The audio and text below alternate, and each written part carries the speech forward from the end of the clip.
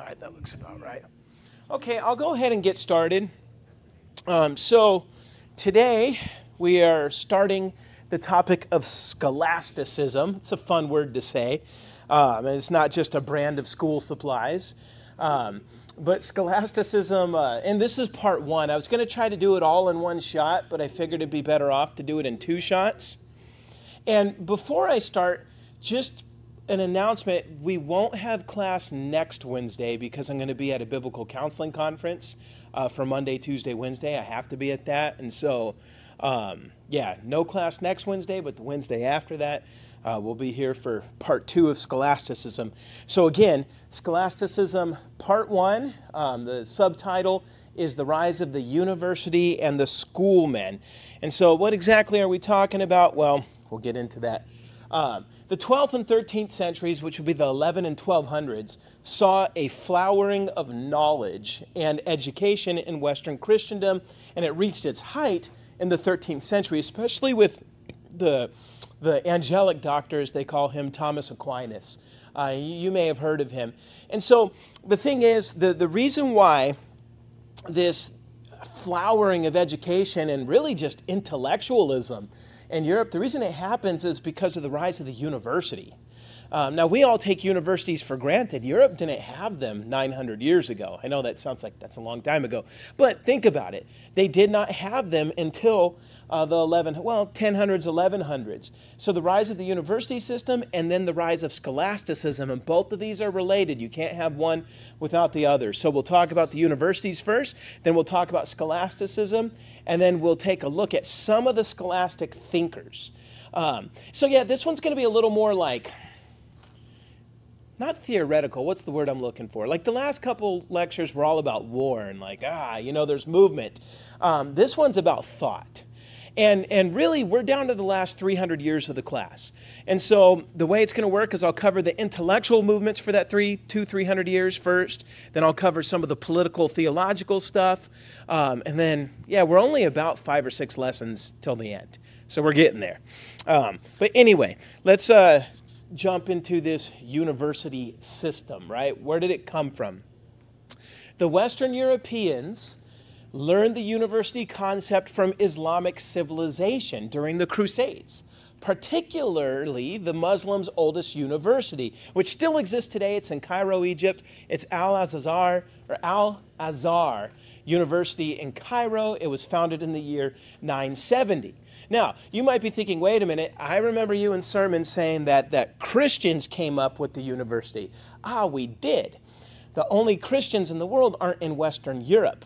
Okay, Western Europe gets the university system from the Muslims. But where did the Muslims get all this learning from? The Byzantines that they conquered. What were the Byzantines?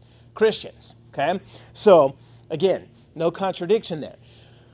Going back to West Europe, when the Roman Empire fell in 476, and you have all these Goths come in, and you got this new Gothic order, the Gothic barbarians were not educated. Not like the Romans were, so a lot was lost. The little bit that they had was preserved in the monasteries, and they did the best that they could with what they could acquire, but almost all the knowledge was still over in the East. So the Eastern Empire never lost its civilization. It never lost its education. The West did. Now, again, there was some education in the West, but it's in the monasteries and it's in the cathedrals. And I don't know if I ever said this yet, but what is a cathedral? You know, you don't see the word cathedral in the Bible, but when you go to Europe or even some big American cities, you'll have Catholic churches, but then you have this awesome looking building, and it's called a cathedral. It comes from the word cathedra, which means seat. And you might say, well, that's a pretty big seat. Well, the idea is a church is for a priest to preach to the parish. A cathedral is for a bishop. Remember, you got priests who are the minions, but then the guy who oversees all the priests for a whole area is called a bishop. That guy gets a cathedral. The cathedral is going to be the biggest. It's going to be like a castle. It's going to be the equivalent of an ancient castle. And that's where a lot of the books, and because books were expensive back then, I mean, you had to handwrite them. That's where the books and the education was going to be. So monasteries and cathedrals. Now, a lot of it was preserved, but nowhere near close to all of it. And, you know, the Goths take over, they start to get Christianized and civilized, and right when they do, then the Vikings take over. And they were just as barbaric as the Goths originally were. So Western Europe keeps getting these setbacks because barbarians keep invading and taking over, and then they become Christian, then they start to get slightly educated and slightly civilized. And by the time you get to the Crusades, because that's around the same time the Norse really become Christianized, then the Crusaders are going to come in contact with the Muslim universities and the Muslim learning. And I want you to think about this. The Arabs were a nomadic people. The Arabs were a nomadic people in Saudi Arabia. Well, we call it Saudi Arabia today. It was the Arabian Peninsula then. They weren't an educated people either. But Muhammad founds Islam. The Muslims go and conquer like Persia, and then they conquer, you know, most of the Byzantine Empire. What do these guys do? Same thing that the Norse did and the Goths. They eventually absorbed the higher education of the people they conquered. So the reason why the Muslims had such an advanced civilization compared to the Western Christians at this time is because they absorbed all that culture and all that knowledge from the Eastern Empire, Christian Empire that they conquered. And so they became really good at math, science, philosophy. They were reading and debating the Greek philosophers like Aristotle and Plato. I mean, Muslims were doing this stuff. I know you don't really think about that today, but that was just the facts. So they advanced beyond Western Europe. I mean, their technology was better. Their understanding of just about everything was better. But the Crusaders still whooped them for a little while. And in the process of that, there's going to be some cross-pollination. Christians are going to learn some things from the Muslims. And it's just the way it works. And so this bottom bullet is as the Crusaders in the West came into contact with the greater Islamic intellectual achievement, those ideas are now going to be brought back to Europe. And this is what's going to set the stage for the university system to then come to Europe. So how does this all happen? Formation of the first universities. When this new knowledge first starts coming back through the Crusades and really through fighting Muslims in Spain, that's the easiest way this stuff's going to come into Western Europe. At first, this new knowledge is absorbed by the current apparatus. Okay, who's doing the teaching right now? The cathedrals and the monasteries. So they're the first ones to get this new knowledge, and they're going to be the first ones that start teaching it. And remember, for quite some time, free general education was given to boys who live in the parish area. Girls were not allowed to be educated back then, but the boys were. And so eventually out of the monasteries and out of the cathedrals, especially the cathedral schools, more specifically, you're going to get the first university. And if you want to know what the first university in Europe is, it's the Bologna University. And I don't know if I'm pronouncing that right. I should have looked it up. I mean, it makes me want to eat a sandwich. But it's in Italy. Okay? It was originally founded in 1890. But at that point, it was a law school. By the time you get to 1155, it becomes a university that doesn't just teach law, it teaches all the main core subjects of that time. And remember that tough guy, Frederick Barbarossa, that I talked about during the Third Crusade, the guy who got old and heavy and drowned in shallow water because he wouldn't take his armor off? Well, when he was young and fit and studly, he actually sanctioned this. He recognized this as the first university, the University of Bologna. Now, the second one is the University of Paris, or Paris, right? And this is going to be probably the premier school of theology in Europe for a very, very long time.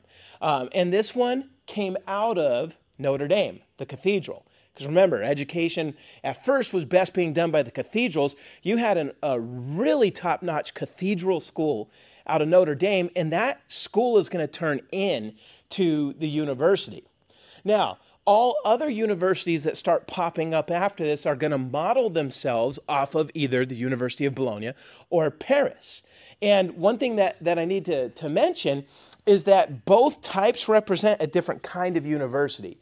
Bologna represented what's called the Universitas Scholarium, or the University of Scholars, and Paris was the Universitas Magisterium, or the University of Masters. And you might say, well, what's the difference? Well, if it's the University of Scholars, the students are in charge, which makes no sense. But the students pretty much, they're like, we hire you, we fire you, we set the rules, we set everything. We're going to be the ones who determine whether or not you're good enough to teach us. Now, for obvious reasons, they had difficulty attracting good teachers. Because if you have all this education, if you've got your PhD or your doctorate, they called it doctorate back then, if you have your doctorate, you don't want a bunch of 15-year-olds telling you, what you should and should not be teaching. So I would say the other model, the model of Paris, is going to be a lot better. That's where the teachers are in control. That's why it's called the University of Masters. The teachers set the policies. They set the tuition fees for the students. And so that's what Paris did. And then not surprisingly, in England, Oxford and Cambridge followed the model of Paris. Because again, who's going to work for a bunch of teenagers telling you, the expert, what you should be teaching them? It just doesn't make any sense. If that's what was happening when I was a public school teacher, I would have quit. It's just that simple. It's like, all right, you little punk, you're telling me you don't want to learn about World War II? Well, we're going to do World War II. It's just, it doesn't make any sense. Now, just a little bit about the language here. The word university means whole body. So University of Scholars refers to the whole body of students. Scholar actually meant student back then. Today, scholar means expert. So don't get confused by that. When we say University of Scholars for then, we mean University of Students. The whole body of students. And then, of course, the University of Masters, the teachers were called masters. So it's the whole body of masters. So the word university means whole body. And the idea of the university, what does una mean? Not bathroom. One, right? It's a unity. That's where we get unity. You have a universe rather than the mythical multiverse that Marvel seems to be pushing. The idea of the university is to bring together all knowledge. You have the sum of total human knowledge with the one ring to rule them all. So all the fields of human learning are to be brought together in a single place where it is taught and communicated. And of course, the one ring to rule it all was the queen of the sciences. Anybody know what the queen of the sciences was? Theology. Back then, because if you think about it, you look at the university today, it's not a university. You have the anthropology department, the physics department, the chemistry department, the mathematics department, the business department, the history department, whatever it might be. They're all their own little universes within there, and they all have their own little deans and stuff like that. But there's no like one ring to rule them all. They're all kind of equal in their own right. Whereas back then, it's like, no, there's got to be what's called a gut. That's what we use today. Gut is just grand unifying theory. There has to be a grand unifying theory that brings all knowledge together. Modern and postmodern education seems to think there's no grand unifying theory, that it would be arbitrary, everything's just random and separated from each other. But we don't really live that way. And so I think that in the Middle Ages, their university model is actually what it's supposed to be like. And I think if we went back to that with current levels of learning, you would see a lot of awesome stuff. But anyhow, moving on, university specialties. A lot of these universities pop up from 1200 to 1500. By the time you get to 1500, you have over 80 universities in Europe, Western Europe. So it starts, if you think about it, in the 1100s, but it jumps really quickly. 80 universities is a lot. You didn't have 80 universities in the Islamic world or the Chinese world. So once the Europeans get their hands on this, the idea of it's just going to spread and spread and spread. So in terms of specialties, University of Paris for theology, Bologna for law, Salerno for medicine, Oxford for science and math. Now, you could get an education in everything at these because they're a university. But if you want to have the best education for medicine, yeah, you could learn medicine at Oxford back then. But if you want people to say you're cream of the crop for medicine, you go to Salerno. And for theology, yeah, you could learn theology at Salerno. But if you want to be the who's who in theology, then you're going to go to Paris for it. And I think a lot of universities still have that kind of specialization today, where you could get a degree in anything from most universities, but some of them, like, for example, Cal State San Bernardino is known for two things. It's business school and its ability to produce teachers. Its teacher credential program. That's what it's known for. There's going to be other, now you could get a degree in anything there, but if you, what they're known for are those two that I mentioned. Now, Yeah, but as I said, any developed university is going to have 4 departments of faculty because really you couldn't get degrees in like agricultural farming or, you know, I don't know, um, feminine studies of Asian women under 20 in America. You know, you don't get a PhD in that stuff back then. It's just not the way it worked. There were 4 departments. You had theology, law, medicine, or the arts. That's what you got a degree in. You didn't have all these other things where all these people run up $100,000 in student loans and then they can't get a job because the degree is so specialized and so meaningless to the rest of us that, you know, you get what I'm saying? Somebody's going to spend, you know, so much money on, you know, an underwater basket weaving degree. You know, and then they expect somebody just to hire them. It's like, well, that's not the way it works. So back then, the things you got degrees in were the things that society actually needed. Now, the normal age for entering the university, believe it or not, was 14 or 15 years old. Today, it's 18 years old. The 14-year-old back then had the mental abilities of probably a 28-year-old now. They were just a lot more mature and a lot smarter if they could go to these schools. Again, women were not eligible for university education at this time. Now, what was the prerequisite if you were a lad that wanted to go to school? Well, you had to be able to speak and read Latin fluently. That was the first one. And then the second one is you got to be able to afford it. Those are the only 2 prerequisites. I don't care how smart you are. If you got no money, you're not coming to my school. That's the first thing. You got to pay for it. And they didn't have massive student loan programs back then, so you had to likely come from a rich family. And you had to be able to speak Latin. Now, this Latin aspect of it is fascinating to me because think of Europe. Europe's pretty big. You got all these countries, different nationalities, a whole bunch of languages. But because every university only taught in Latin, you could be a boy from England and you could go to Italy and you're going to learn this. You're going to be speaking the same language in that university as they're speaking back in the English ones and the French ones and the German ones. All the universities are speaking Latin. So this gave you the mobility to move anywhere in Europe and learn at any school you want. So if you want to get out of your hometown and say, I want to experience Germany, I want to eat them bratwursts and say ja and nein, you know, and stuff like that, then pretty much, you know, you could do that. You could do that even if you were, let's say, from France and your native language was French, but all the instructions in Latin. Everybody's able to talk to each other in Latin. And by the way, these pictures here, I wanted to call your attention to it. These are those 3 oldest universities. Here you have the University of Paris at the top, Bologna in the middle, and then Oxford at the bottom. They're just magnificent looking schools. Pastor Brian he got to go and spend a lot of time at Oxford and play around in their library and stuff like that. I mean, I'm so jealous, and the pictures are so cool. Just one day, I just want to loiter there until they kick me out and say, get out of here, bum. It's just, I mean, it's ancient. It's magnificent looking. But anyhow, they all speak Latin, as I said, but when you get to the school, they do segregate you by nationality. So all the instruction's in Latin, but if you're an English boy in a French school, all the English kids are roomed together and they form their own student body. All the French kids form a student body, all the German kids, all the Italian kids. It's kind of like Harry Potter again, where you have the school and you have the little segregated groups within it. They all speak the wizard language or whatever you call it. You know, they speak that, but then they all have their own little subcultures. And it's going to be the same thing there. And of course, I think you guys know how human nature is.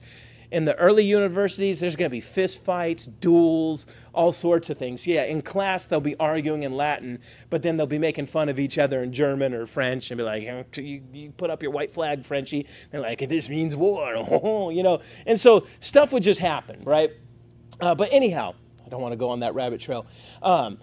So each body, so you got the German body, the French body, and so forth, each one was presided over by a university officer called a proctor.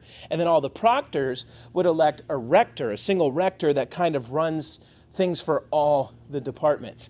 And then each department's faculty was governed by a dean. Now, I say all that because if you've been to university now, you got deans, you got all these positions that are still there. Where did this all come from? Came from here. So this stuff's actually pretty old. Now, what was the method of the educators in these universities? It's kind of, I think we should go back to some of this. Well, I don't think our young kids could handle it, but the college kids should be able to handle this stuff. Little punks. Okay, so as far as the teachers go, they were usually clergy, regardless of the subject. It was likely a priest or a bishop teaching you math or science or whatever, or medicine.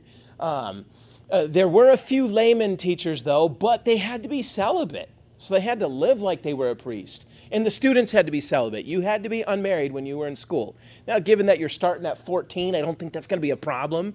You know, some of them's voice was still cracking, and so that wasn't going to be the big problem there. The academic year, this would drive our kids crazy. Their school year was not 9 months, it was 11 months. They only got a couple weeks off for Christmas and Easter, and that was it. And how the education was given to you was by two means, the lecture and the disputation.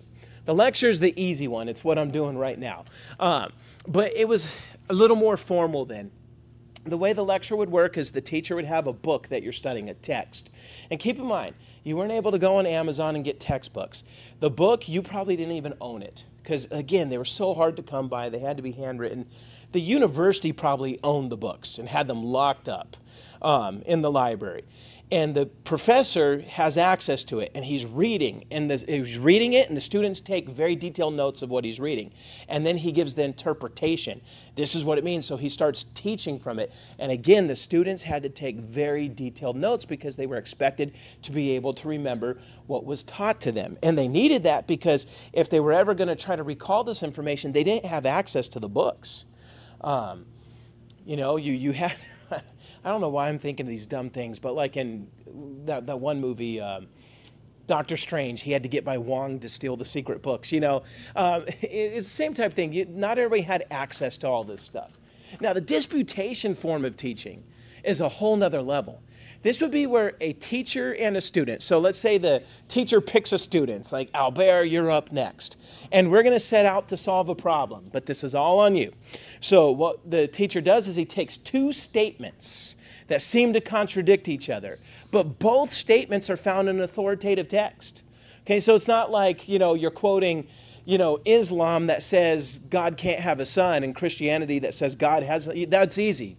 Islam's wrong, Christianity's right. No, they're going to Christian sources that are both considered authoritative. For example, one church father says God can't die, and then another church father says God died on the cross. So the professor gives the student these two seeming contradictory, these conflicting statements, and then the student would be required to give all the arguments for and against each statement. So he'd say, first let me pretend I'm on the side that God can't die at all. He gives all the arguments for it. God's incorporeal, he's spirit, he's not physical, he's eternal, you know, all that stuff. He's making those arguments, and he has to give all the Bible verses to support it. But then he has to say, all right, now I'm on the other side. God can die because in Christ, God added humanity to himself, and humans can die. You know, and so, you know, he has to give all the arguments for that. The teacher would then make comments, okay, you were good here, you were horrible there, I don't even know why you're in this school, you need to drop out, or hey, you might be the future, you know, and then he would offer a solution to the problem. And that's if the student didn't come up with a strong answer himself. But, you know, the professor in this case would say both statements are true if interpreted properly. God's divine nature can't die, but when God became a man, he added human nature to himself, which can die. But the divinity still remains incapable of dying, right? And it's because of the hypostatic union of Jesus, the two natures, divine and human, subsisting in the one person. That's why this isn't a contradiction. So that would be explained. But there's a lot of work that goes into a disputation, and all the other kids are watching you, you know. And again, everybody wants to be the top guy in the class. Everybody wants to be the Harry Potter, and the people who aren't the Harry Potter are jealous of the Harry Potter, you know. And so that's kind of how it works. And so if you slip up there, and one person gets to raise their hand and pick apart your entire argument, and then everybody starts like, you know, giggling, you're like, man. And again, that's where sometimes these duels would happen. But this was a very, very effective method of training students in logic, argumentation, and sound thinking. It enabled them to be proficient on any subject for which they had to do a disputation. Now, I tried this kind of stuff when I was a high school teacher, where it was called philosophical chairs, and I'd put a controversial statement up like, the U.S. was right in dropping the 2 atomic bombs on Japan. And I'd say, if you agree with this statement, stand on this side of the room. If you disagree, stand on that side of the room. And then each side has one person come forward and try to make a good argument. And if it's convincing, people on the other side could switch. And I could tell you, after 5 or 6 years of doing it, these kids were so incredibly stupid. I'm sorry. Their arguments were so emotive. There was no, like, man, it's just wrong because, you know, that just ain't cool, man. Mushroom cloud and, you know, I'm pretty sure there was radiation. There could have been another way, man. And then the other side is like, nah, man, they attacked us at Pearl Harbor. This was revenge, you know. And then people are just going back and forth, and I'm looking at them. I'm like, you were persuaded by that? And sometimes the person who's the loudest, most emotional and pointing and yelling and interrupting, everybody's scared of them, and they go to their side. So I'm thinking, like, the youth of today are incapable of this. But if we could get them back to this, oh my gosh, this would be such a good learning method. I think in college this should be mandatory. Now, sometimes the leaders would jump into the disputation game. And what they would do is they'd say, hey, I'm going to introduce the debate. I'm going to give the 2 statements. I'm going to explain it. I'm going to give the theses. And I challenge any of you to debate me. And so this is like the 15-year-old's chance. Man, I'm just a kid. This guy's got his doctorate. If I beat him, I'm the new Harry Potter, you know. But of course, if you try, he's probably going to crush you. I mean, you're 15. This guy is probably 50, 60, knows a lot more than you. But sometimes the kids would take the challenge, and occasionally the genius ones would win. I think Peter Abelard is a good example of that, and I'll be talking about him later. But, you know, even the professors had to put themselves on the line. If you could beat me, hey, props to you. And I'd say the topic that was most debated was transubstantiation, which, you know, that's the Catholic idea that the elements of communion really, in some sense, are the blood and body of Jesus. We'll be talking more about that in the next Scholasticism lesson, not this one. Now, let's say you finish. What is the degree you would get? Well, you were awarded a bachelor degree. Wonder where we got that from, right? So if you get a bachelor degree, you are in an ancient tradition. And when you wear your silly little cloak and you're walking, so did they back then. And the people who got master's degrees had more powerful cloaks, as if they were a Sith Lord or a Jedi. And the people who had the doctorate, man, they wore cloaks like they were wizards. And if you look at the universities today, it is the same thing. I'm always impressed when I see the PhD guys at graduations walking with their very colorful gowns and their funny looking hats. Like, it's a combination of wizardry, Pillsbury Doughboy, you know, all these things put together. I'm like, but one day I'll get my doctorate, and then I too will walk around looking weird like that. But anyhow, but the first thing was the bachelor degree. Now, the curriculum at its core was called liberal arts. Now, why is it called arts? It's not called liberal because of liberalism. It's liberal because it covers all the main subjects. And then the reason it's plural is because there were 7 arts. And some people are trying to bring this back. And I'll throw this out there for people who might be interested. The Masters University, as far as I know, is the only school that's tried to bring back an opportunity to give somebody a bachelor degree in classic education. And so it would be the 7 liberal arts.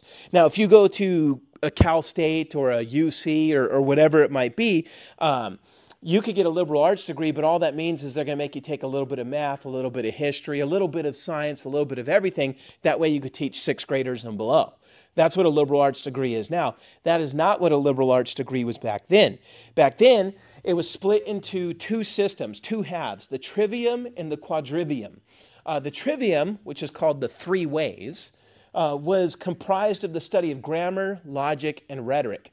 And keep in mind, it's not just 3 classes. You're not taking a grammar class, a logic class, or a rhetoric class. You're taking a lot of grammar classes, a lot of rhetoric classes, a lot of logic classes. Grammar is just how language works. Rhetoric is public speaking and how to persuade people and how to shoot down arguments and stuff like that. It's the whole Aristotle's ethos, pathos, and logos. which is focusing on emotions, the intellect, all that kind of stuff. Now, once you've completed the trivium and you're halfway done, now you move to the quadrivium, which is the 4 ways. And bless you. And that is where you're getting into like the hard sciences, arithmetic, geometry, astronomy, and music. Once you're done with all of this, then you would be awarded a degree. How long would it take to get a bachelor degree? About 6 years. 6 years with 11 month school years. A lot more hardcore than it is today. Now, you might say, all right, 6 years, I'm now 20, but I want more. Then there are other degrees, master's and doctorate, and depending on which route you want to take, it's 14 years. That's why I'm saying these guys knew a lot of stuff.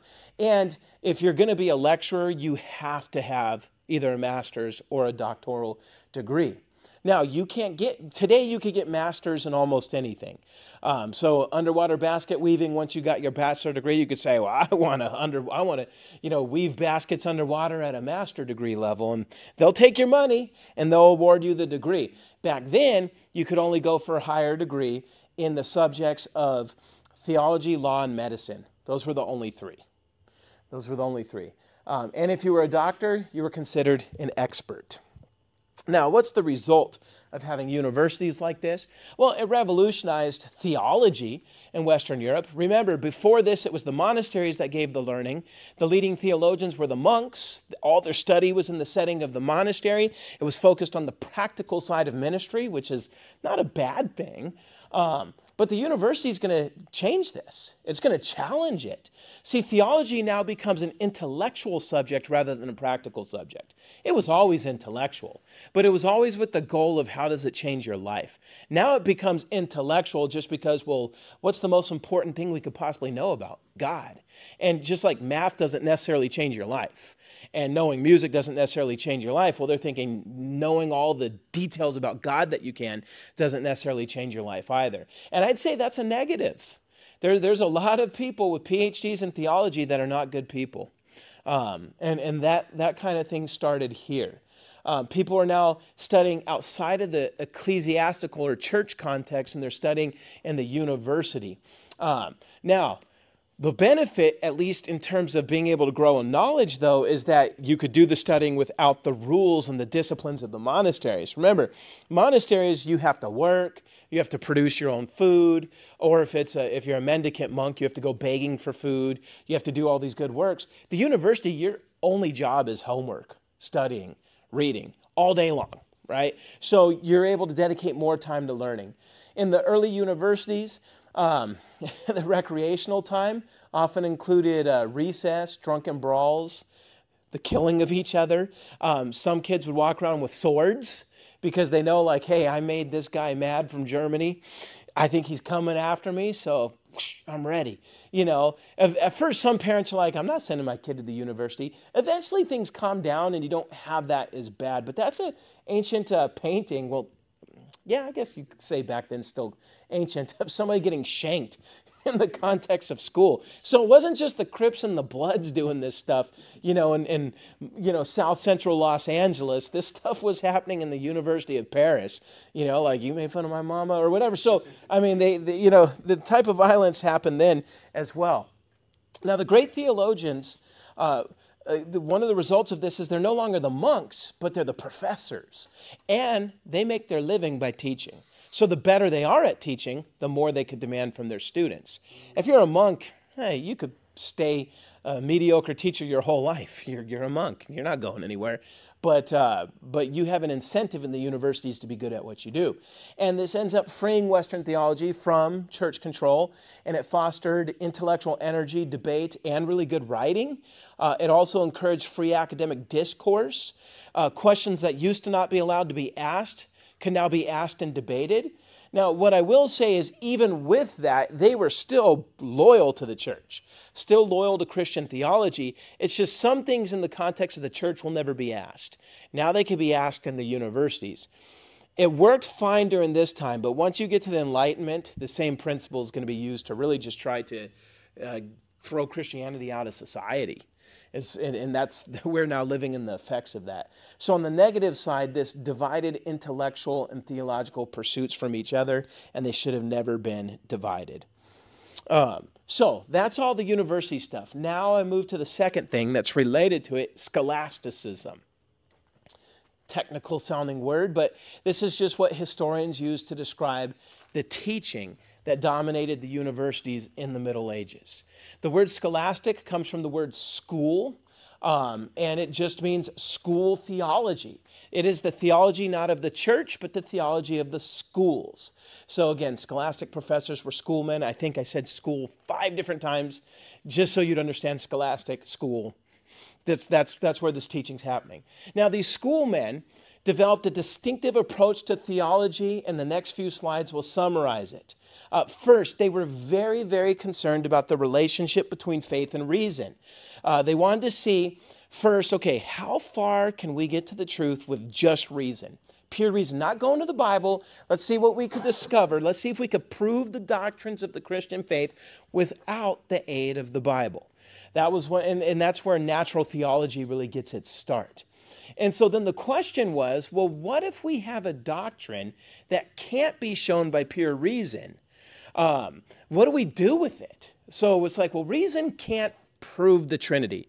So do we throw the Trinity out, or do we throw reason out? That's what they have to debate. And then others would say, well, maybe we can't prove it with reason, but we could show it's still in harmony with reason. And again, the Trinity is the example. You're not going to be able to prove the Trinity with pure reason, but you can use reason in like the one and many problem of philosophy to show that the Trinity actually makes a lot of sense in terms of reason. So that would be an example right there. They also debated whether or not something might be false. Meaning, the question is this: could reason convince us something's true, but then the Bible contradicts that, so then it can't be true even though reason says it's true? You know, and different schoolmen will give different answers. Some will say that's impossible. You will never have a situation where reason will actually truly point to something different than the Bible. Others will say, yeah, you will, but that's where God's knowledge is higher than our knowledge. Therefore, we cast ours aside for his. And then you'll have others that'll say, well, maybe that's a problem in the divine revelation, and we should listen to reason instead. Which, again, not too many people would say that. By the time you get to the Enlightenment, that's what everybody's saying. So yeah, different schoolmen give different answers on that. Now, their approach to theology, they wanted to offer a complete and systematic account of the Christian truth. That had not been done before. So I taught a 116-lecture systematic theology class that's on sermon audio. If you ever wanted to go through it, if you listen to one per week, it'll take you like 2 years and a couple months. But anyhow, the whole idea of systematic theology was invented by the scholastics.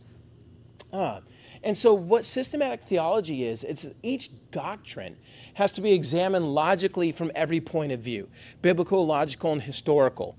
And so the idea would be like, okay, what are the various things the Bible talks about? It talks about God, so we got to have a doctrine of God. It talks about Christ, so we have to have a doctrine of Christ. It talks about angels, so we have to have a doctrine of the angels.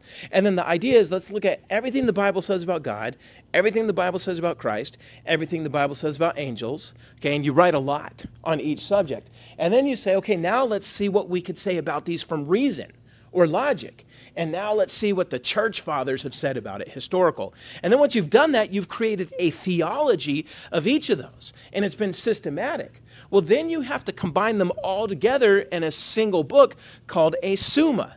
And so you may be familiar with some of the medieval books, like Thomas Aquinas' most famous work, Summa Theologica.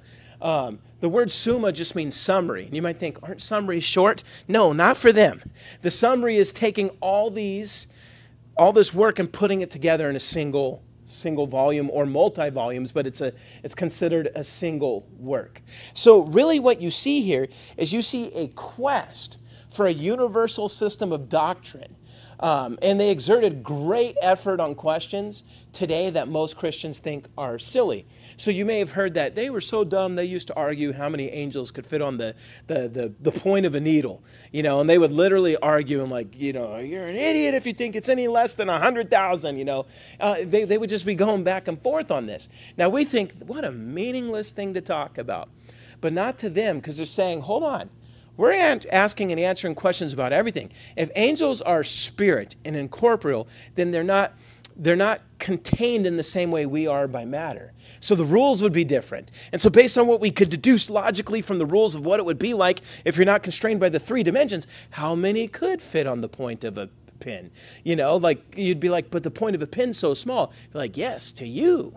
Because you're a material being that's a lot bigger than the point of a needle. But if you're a spiritual being, you could fill a space way bigger than us to where we're as small as a pin, or you could shrink yourself down to where the pin's as big as the earth itself, And so they really start getting into all this theoretical stuff, and they'll argue about it. And a lot of people think it's useless. But I gotta say, these were the nerds I would have wanted to hang around during that time. To me, it's fun questions. Can an angel be in 2 places at the same time? Could have God become incarnate as a woman to where we have the daughter of God? Could have he been an animal? The dog that died for our sins, Fido. And of course, so they start asking these and saying, well, no, he had to be a son because he's the eternal son. Dogs aren't made in the image of God. But these are questions that most Christians today would never think to ask. They asked and they came up with answers. Who sinned more, Adam or Eve? Well, obviously Eve. No, the fall came through Adam. But they would debate this. And I'm sure most would land on Adam. Now, the third thing is they're answering questions besides just church teaching. They're real philosophers. So what is matter? What is mind? What is time? What is space? What is being? What is the nature of cause and effect? These are all the things people still argue about today. And the whole reason the Enlightenment happens is not because they didn't ask these questions. They asked these same questions but just gave different answers, opposite answers, to be quite honest. But anyhow, one of the big debates, and this might seem, I'm going to try to explain this in the easiest way possible, which isn't easy because this is some somewhat complicated, deep philosophical reasoning, but the big debate was between realism and nominalism. And I think this is still a big debate today. And I remember I was talking to my small group on when I was teaching them about evangelism, and I was mentioning to them how years ago we went to the Mission Inn to evangelize, and I was on my high horse. I just defeated in a public online debate a very well-known atheist who was part of the Atheist Experience TV show. He quit halfway during the debate. I'm like, dude, I took down one of their big shots. And so we go to the Mission Inn, and I'm like, here's some atheists there. I'm like, well, if I took out the big gun, who's this nobody? But this nobody brought up something I never heard before, and it kind of like shook me a little bit. I didn't let him see. I had my poker face on and acted like that's the stupidest objection I've ever heard, and I gave him something else to then, make him think. But the whole time I was driving home, I'm like, how do I answer that? And I remember Rachel was like 9 years old, and she wouldn't stop talking my head off. Because she went there as well. So I'm having to have a conversation with her and myself in my head at the same time. And I just bring that all up. The debate I was having with myself and with that guy was realism versus nominalism. So these things still hold sway today. It's either going to be realism or nominalism or something in between. So let me try to explain what this is. These are 2 ways of answering what is the relationship between an individual thing like a fish and what makes that the same as other things that we would call fish. Meaning you got like a swordfish and you got trout. They're very different, but we still call them both fish. Okay, so what is the relationship between the individual and the universal category? So the general idea, the universal, is called fishness. That's what we'd call it. What does it mean to be a fish, right? So fishness. The realists were like Plato. They followed in the footsteps of Plato. And remember I talked about Plato like 4 months ago. I know you don't forget anything in 4 months. But Plato was the one who said that you have this world of forms, like chairs and people, but this isn't true reality. True reality, or real reality, is a world of ideas, a world of universals. There's a spiritual world not made of matter where the perfect idea of the chair exists, and the perfect idea of humanity exists, and the perfect idea of trees and fish and exists. And then what we have down here are material copies of that idea.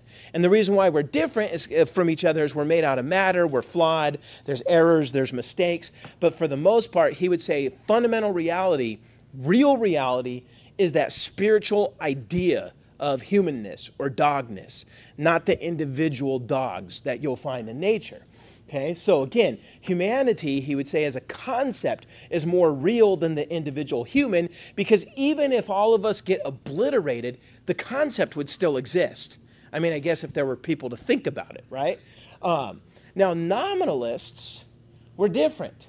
They were influenced by Plato's student and his backstabber. I mean, he didn't really backstab him in a moral way, but Aristotle broke from his teacher and said Plato's wrong. And Aristotle then posed what was called nominalism. And nominalism is the idea that, no, the individual things are what are real. Okay, so how do I know what the universal concept of dogness is? Only by looking at real dogs. Without looking at real dogs, you can't know dogness, in a sense. So it's not this ethereal concept that's reality, it's the real thing in front of me. It's chairs. And then that's from the chairs, the individual chairs, we as humans will come up with the concept and we will name the concept. That's why it's called nominalism, because in Latin name is nomen, right? Or nomos in Greek. But nomen, no, nomos in Greek is law. What am I talking about? But nomen is Latin.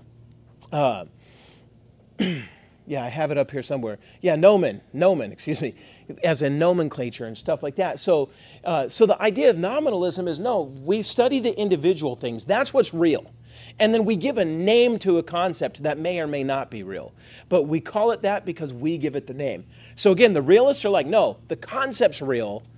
You know, it's the most real thing. The nominalists are like, no, the individual things are the most real thing. And I know that seems kind of abstract, but I'm telling you, you cannot do philosophy without an answer on this. You just can't.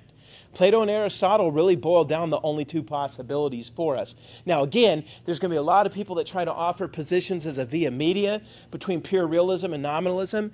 And I know Brian's historical theology lectures, and the first few lectures he started talking about Christian Platonism, and I think he gave a really good explanation of why it's going to be realism. But here's the thing. Realism can only work if God exists. If God doesn't exist, then it would be nominalism. But then how could you account for existence if there's no God? So again, very important stuff. Now, that's not to say that nominalists are not Christians. A lot of the people like Thomas Aquinas and those guys are going to really like Aristotle, and they're going to absorb a lot of nominalism. Now, so very few of them were pure nominalists. Some were. But a pure nominalist would say then, if you go back to what I said, divinity itself isn't the concept. That's not real, the concept. You have to find individual divine things. And what are the individual divine things? There's three of them: Father, Son, Holy Spirit. And so they would say, based on those three, we now have the concept of divine. Where the realists would say, no, divinity is the essence. And then from that essence, we find three individual particular persons. Again, the realist would be right on that. The nominalist, if you follow their thinking to its conclusion, the Trinity ends up being three different gods. So just to give you an example, John Wycliffe, he was a pure realist. William of Ockham was a fierce nominalist. I'll talk about William next time. And Thomas Aquinas tried to be both. He tried to have it both ways. So realism versus nominalism, that was the big argument of that time. Now, I do have to bring up Aristotle's relationship to this all, because most of Western Europeans' history, they really only knew about Plato. They were all realists until Scholasticism. In the 13th century, scholastic theology is going to start relying increasingly on Aristotle. Now, when I said he was unknown, I was exaggerating. He was known through the writings of Boethius of the 6th century. Boethius, once the Roman Empire was falling, he tried to, preserve some of that ancient Greco-Roman philosophical knowledge, and he wrote some of it down, and he did copy some of Aristotle's works, but not a lot. Not a lot. So he was only known this much, whereas Plato, they had just about everything from Plato. The rest of Aristotle's writings don't become available until the Crusades. They become available in the 1100s, mainly through two Muslim philosophers, Avicenna, who lived from 980 to 1037. He was a Persian. And then the more important one, Averroes, who lived from 1126 to 1198. He was from Spain. And remember, Spain is right there in Europe. So this is the easiest way to access it. Now, what these Arabs did, or what these Muslims did, is they translated the Greek to Arabic, and then they added their commentaries to it. Well, then Christian scholars got their hands on the Arabic and translated it from Arabic back into Latin. And so it was like a translation of a translation of a translation. And they also took the Muslim commentaries and translated them as well, and accepted a lot of what was in those commentaries. So it was through Muslim Spain that they find their way back into Europe. Now, after a couple generations, later scholars are going to be like, let's just get our hands on the Greek. We know Greek. We could get all these works from Aristotle in the Greek from the Middle East. That's where they are. And we could translate them directly to Latin. So eventually they will. Now, the rediscovery of Aristotle has a massive, massive impact on Western thought. And just to state it quickly and bluntly, they believe Aristotle provided an interpretation of God, humanity, and the world that was logical, persuasive, and comprehensive, and he did it without referencing the Bible, because he didn't have the Bible. Aristotle is the one that gives us the argument that there has to be only one God, and you could reason back to God by looking at the real world. He would say that, okay, well, I'm here. Where'd I come from? My parents. Where'd they come from? Their parents. Where'd they come from? Their parents. And then, well, where'd they come from? It doesn't matter what you answer from there. They had to come from something. In other words, everything in the universe is in movement. One thing causes the movement of the next thing. So you keep going back. He says eventually you have to get to an unmovable mover. The one that starts it all, that has to be different and eternal and not constrained by this. And he's 100% right on all that. And he figured that out apart from divine revelation. He just figured that out through philosophy. Thomas Aquinas is going to take that and put a Christian spin on it. It's going to be a really strong argument. We call it the cosmological argument for the existence of God. But Aristotle's the real first thinker on that. So again, once Aristotle gets rediscovered, these guys really like him. Unfortunately, though, some of them get so enthusiastic for him that they accepted and taught even the things he said that were anti-Christian, that would contradict our faith. For example, Aristotle taught that the universe itself is eternal. The Bible says, in the beginning, God made the heavens and the earth. And some of them even taught that our human souls are not immortal, because Aristotle said they're not immortal. Instead, Aristotle says when you die, your soul becomes one with the universe. That's paganism. That's Hinduism. That's a lot of things. And so some Christian theologians started teaching this because they're putting Aristotle even above the Bible. Now, again, not all of them were doing that, but some were, and that's a problem. And so the church rightly condemned this as heresy. And by the way, these guys were called Avarists. Because again, where were they learning about Aristotle? From Averroes' commentary. And they were accepting some of what he said. And so when they start being called heretics, some of them try to come up with this little workaround where they say, okay, well, we believe in a theory of double truth. And the idea of double truth is that human reason, when not corrected by divine revelation, will compel philosophers to believe things that are true that are not true, and then divine revelation might come and later expose it. So they'd say, we don't have to throw Aristotle out. We could keep him because a lot of what he says is true. But his reason led him to things that aren't true, and the Bible just corrects those things. But we could keep the rest. But the problem is this theory sets reason and faith in conflict, as if reason and faith don't agree with each other, as if reason takes you so far, but faith, which is mystical, takes you the rest of the way. And honestly, faith and reason should go together. They shouldn't be in conflict with each other ever. And so again, In the Middle Ages, not too big of a consequence. When you get to the Enlightenment, big consequence. They're going to throw faith out and say all we need is reason. Now, when Aristotle first comes back into Europe, most Catholic theologians opposed him. They thought he was dangerous because of the avarists, and they were committed Platonists. But Aristotle's going to win the day. He just is. It's just the way it works. Now, again, Plato versus Aristotle, and some of the scholastics will even argue who was the better Christian, Plato or Aristotle, which is the dumbest thing because neither were Christians. They were pagan Greeks. But again, their philosophy was useful to helping Christians articulate Christian doctrine. That's why they were trying to, in a sense, baptize them. But Platonism, remember, it helped the church articulate the great tradition of the Trinity, the hypostatic union. It was using Platonic language. And Augustine, he was a Platonist, and most people still followed in the footsteps of Augustine. Aristotle, he disagreed with a lot of Plato's main ideas. And remember, a lot of this will be reviewed from what I said in like the second lecture in the intertestamental period.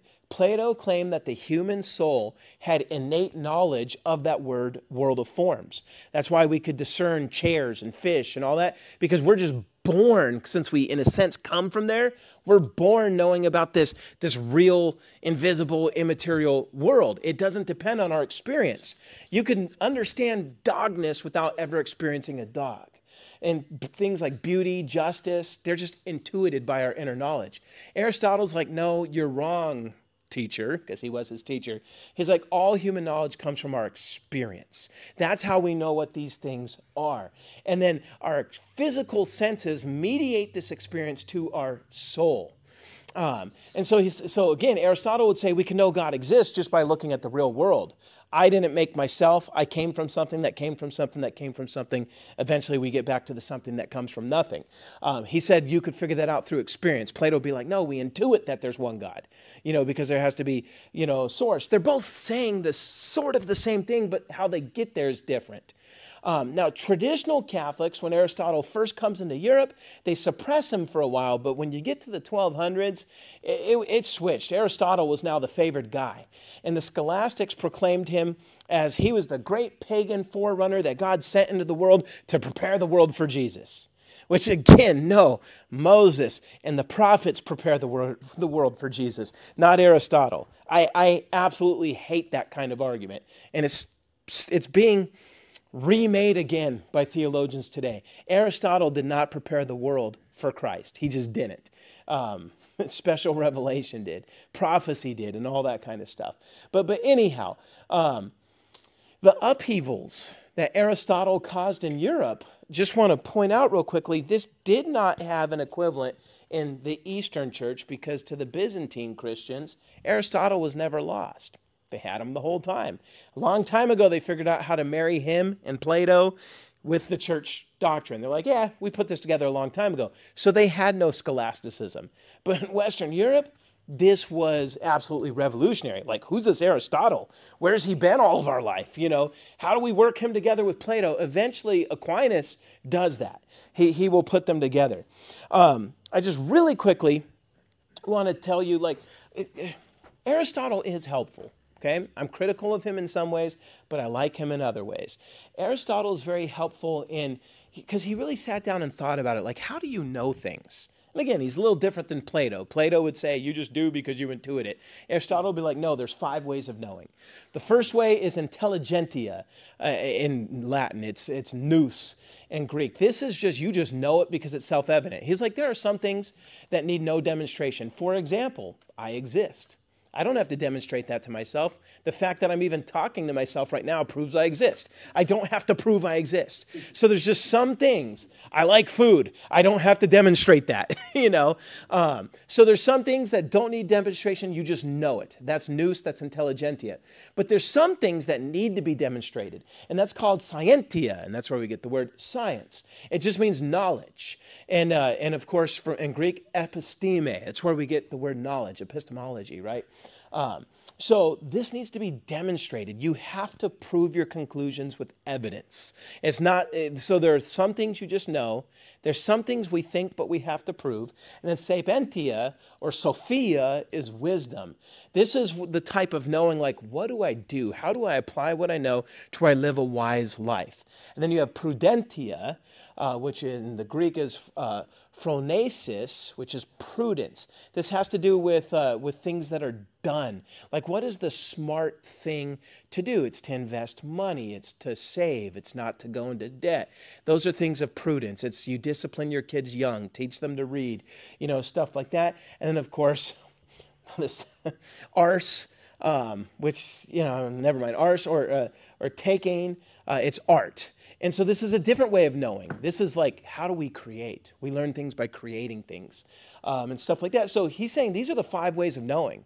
Each one uses different parts of your overall thinking abilities. But what you want to do to be a complete person is to take whatever you're learning, whatever it is, and first state the first principles. What do you know without proof? And then what do you have to prove? And then how do you be wise with this? And then what specific concrete things can you do? And then could you express it creatively? If you could do all 5 ways of thinking on any typical thing, then you're doing a lot of heavy processing and thinking with that is all. All right, so now what I want to do, man, I didn't think this lesson was going to take as long as it did. But I'm going to try to just go through 3 scholastic thinkers, because the next time I'm going to go through the rest of them, and the rest of them there's a lot more to say about them. So you may have heard of Anselm of Canterbury.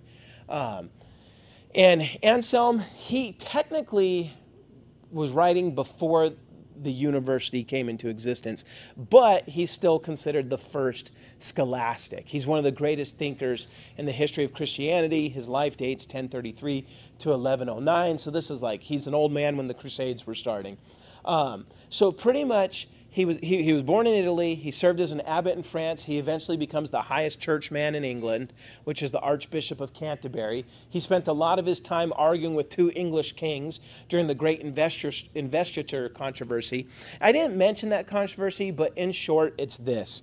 Various European monarchs were trying to pick who the bishops would be, and the Pope was saying, no, only the church who could pick what the bishops were. And he took the side of the church because he was a churchman, and that got him in trouble with some of these kings. But eventually the Pope ends up winning that one. But anyhow, Anselm, as a person, lived a very moral life. He was devoted to truth and right living. He loved Christ. And in fact, I love this line of his. His most famous line is, I believe so that I may understand.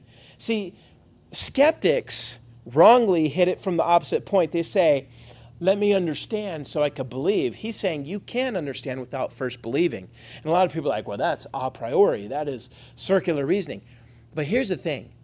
Everybody goes into everything. They start with presuppositions is what I'm saying. Nobody just has a blank slate and then arrives at beliefs due to evidence and logical building. No, you start with the frame of interpretation. Everybody does. And everything that you learn is then interpreted through that. And so he caught that way before everybody else did. And so the atheist believes in materialism. They already say, well, we already believe naturalism. There's only matter and there can only be natural explanations for everything. If you would say, how do you know that? They'd be like, the evidence, of course. No, the evidence doesn't point that way one way or the other. They believe naturalism so they could understand everything that way. We believe theologically, so we could understand everything that way. So I love the fact that Anselm, captured that idea very early. Now, his two most important works are Monologion and Proslogion. These both try to prove the existence of God by pure reason alone. And from this, we get the ontological argument. I know a lot of people don't like the ontological argument. It's probably not going to persuade a lot of people. Thomas Aquinas will reject it later. But the ontological argument for the existence of God pretty much goes like this. It says, in fact, I'll put it back up there. It says that God is the most perfect of all possible beings, logically. Can you think of anything more perfect than God? And once you think about everything the Bible tells us about God, or everything we could even think about God, right? Is there any perfection you could add to him? Can he be more infinite than infinite? It's impossible. Could he be more good than omnibenevolent? Could he be more everywhere than omnipresent? He couldn't. Could he be more just than perfectly just? So pretty much God is the sum of all perfections conceptually. You can't add anything to that. So he would say, but if God didn't exist, then he would not be the most perfect of all possible beings, because a God that exists is more perfect than a God that doesn't exist. And so if God by definition is the sum of all perfections, existence is a perfection, therefore by default this concept that we believe is God must exist. In other words, in order to have the concept, he has to exist. How could we think? He's the cap of our thinking. You can't think beyond God. Try to think of anything bigger, better, nicer, sweller, sweeter than God, more beautiful than God. You can't. He's the cap of every single category. And so what he would say is the fact that we can't get past that cap proves that he exists. Now, again, some people are like, no, it doesn't. I actually think it does. But again, it's because of my presuppositions. But I like it. If God, by definition, is the most perfect of all possible beings, he must exist. And why, after all these thousands of years, have you have not been able to improve the concept of God? You just haven't. It's impossible. And so he exists. Now, again, a lot of people will be like, I don't think that's a valid argument. He's assuming what he's trying to prove. So, yeah. Now, the thing that he's probably even, well, not more famous to the world, but more famous to the church for, is a book called Cur Deus Homo, which means Why the God-Man, where he sets a systematic theology of the atonement, of why Jesus died on the cross. You ask the average Christian out there, why did Jesus have to die for you? They can't tell you why. They could just tell you the what. Well, he died so I could be saved. Yeah, but why? Well, because I needed to be saved. Why? Well, because I'm a sinner. Okay, but how does him dying take care of your sin? He didn't sin. Well, because it says he rose on the third day. What? That didn't even answer my question. You know, so people could keep giving the what, but hardly anybody ever thinks about the why. And Anselm, as a true scholastic, is like, no, we have to answer the why. And so pretty much this has had a very long-lasting impact on Western theology. Now remember, people were thinking what Origen taught before this, that Jesus died as a ransom to Satan, that with the fall, somehow Satan became our owner, so God had to make a payment to Satan through the blood sacrifice of Christ. By making that payment, it rescues us from Satan. But again, Satan would have never agreed, so he had to be tricked into it. So the idea is, here, I'll give you the Son of God. He's yours. You could kill him. And then Satan's like, that's way better than captive humanity. God's a fool. He gave me his only son. Then he kills the son, and then the son raises indestructible. Satan's like, I've been tricked. You know, and then captive humanity is set free. If you want to see this played out, Chronicles of Narnia. C.S. Lewis was a ransom to Satan. He held this view. And if you watch even the movie with Liam Neeson, Aslan, it is the perfect depiction of the ransom to Satan thing. The white witch gets tricked into, you know, like Edmund or whatever, the kid who sold out his family for those Turkish delights, which aren't even that good. I mean, that movie made me want to eat them. And when I ate them, I'm like, he sold his family out for that. But anyhow, so he is owned because of his treachery by this evil person. So the lion is given to her to free him, and then she thinks she wins by killing him, but then the little drop in his ear brings him back, and then, you know, it all works against her. Well, anyhow, Anselm's like, that cannot be true. Okay, the fact of the matter is Satan has no rights to us. He's a robber and an outlaw. He's unjustly seized us as captive. Christ did not die as a ransom to Satan. Christ died as a ransom to God. Now, why is he a ransom to God? It's pretty simple. It's the fact is this: God is outraged by our sin. God is outraged because he has honor, he has majesty, and we've rebelled against him. Therefore, the human race has two options. They either must suffer punishment for outraging God, or we must offer compensation. The technical word is satisfaction. We either take the punishment or we offer satisfaction. If we could pay him enough, then God's wrath is satisfied and we would not have to suffer. The problem is none of us could offer a compensation big enough to meet the outrage because God is eternal and infinite. Therefore, his outrage is infinite. But you're not infinite. So you can never give him anything that would be worth as much as his outrage. So it would have to be of infinite value. So really only God can make this payment. Since God is merciful, since he has willed to save sinners, he then determined that the satisfaction would be made by something that does have infinite value, himself. So Jesus, as God, becomes a man and makes the payment to God on our behalf. That is the satisfaction theory of the atonement. Now, we accept a lot of ideas from this, but nobody just holds this like he did, because Anselm was looking at it through the lens of feudalism, that you have a noble lord, and if you outrage that lord, you could compensate him with payment. And so he saw it completely in that sense. Now, again, a lot of truth in what he's saying here, but the fact of the matter is this. He's leaving out substitution. And I'll get to that in a second. Christ never sinned, right? So God's not outraged at Christ. Christ's death was not due to anything he did because he's sinless. That is why he could freely surrender his life on the cross to the Father. In return, God then rewards Christ for his self-sacrifice by applying the infinite worth of Christ's merit to all the elect, those that God chose from the beginning or foundation of the world. And again, as a Reformed fella, I like that. And again, there's a lot in this theory that shaped the classic Western Christian understanding of Christ's death. But again, here's the problem. He did not believe Jesus suffered the punishment of sin. Instead, he said all Jesus did was pay. He was an infinite compensation. He just paid for the outrage to make the outrage go away. It's like giving, you rob me and you steal something precious to me and I'm a noble Lord. If you make it worth my while and you give me something that makes me forget what you took from me, I'm like, all right, we're cool. And that's kind of like Christ's value is so much bigger than our sin, then God could be like, oh, I'm cool with it. But that's not what the Bible teaches. The Bible teaches that Jesus was a substitute for our sin, modeled off the animal sacrifices where our sin is passed on to the animals, and even though they didn't sin, they die for our sin. Jesus, our sin was placed on him.